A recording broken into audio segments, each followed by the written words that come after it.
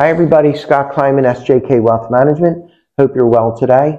I have another, piece of advice or tip that may help you for year-end planning. The one that I'm talking about now is RMDs, Required Minimum Distributions.